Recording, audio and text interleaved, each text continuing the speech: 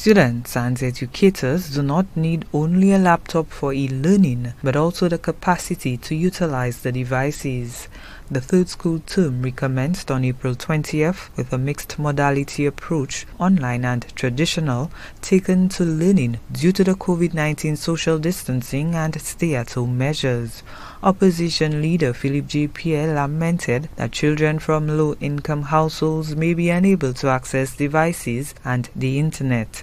Minister for Education Dr. Gale Rigobert, speaking to reporters outside Parliament on Tuesday, stated that giving students a laptop is one element of preparing them for the e-learning platform, and training is the next step. Integration of ICTs in education.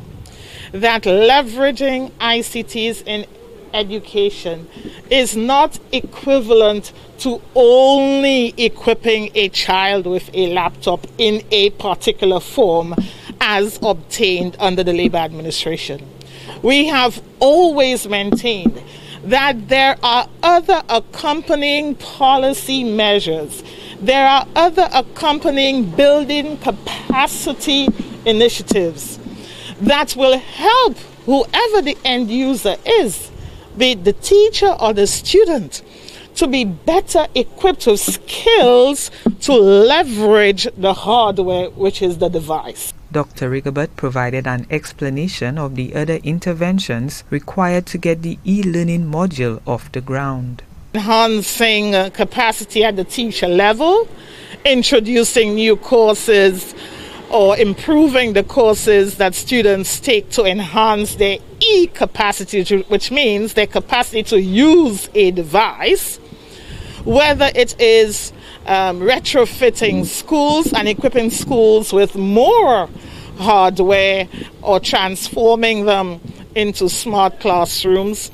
It is that suite of activities, all of these things put together, that will really give true meaning to any ambition for online learning, for integration of ICTs, or for e-education in St. Lucia.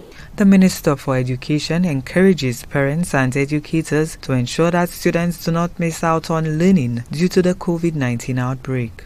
I am really encouraged by the willingness of teachers, parents, and other stakeholders to embrace this mixed modality, recognizing fully what some of the challenges are, but rising to the occasion to embrace the opportunity to ensure that our students do not suffer any significant break in their instruction or in their learning experience. Dr. Rigobert observed that the education system is facing an unprecedented challenge and commended educators for taking learning to social media. Gina Filippi, HTS News Force.